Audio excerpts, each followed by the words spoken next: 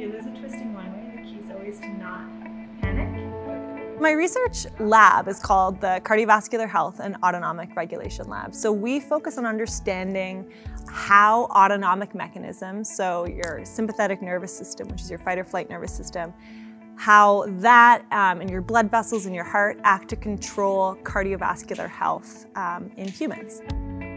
Over the years, there's been a lot of research, and when I say over the years, I mean over the past 100 years, aimed at understanding cardiovascular regulation and cardiovascular health in men. And we know actually surprisingly little about how cardiovascular regulation works in women.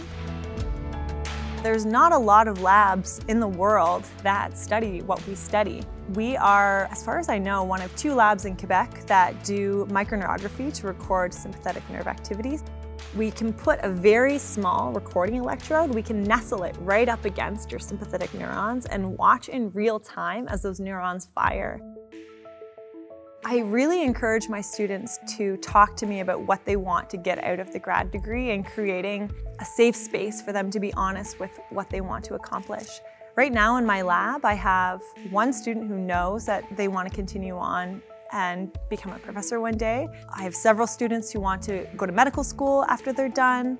I have one who wants to go into industry, one who is interested in science communication. So I think once I understand what they want to get out of their degree, it helps me to tailor their experience. If I'm constantly treating them like someone who has the same goals and dreams than I do, I think I'm really going to miss the mark and they're going to be unmotivated. Our department actually has funding packages for all of our incoming grad students, so there is guaranteed funding when you come into the department.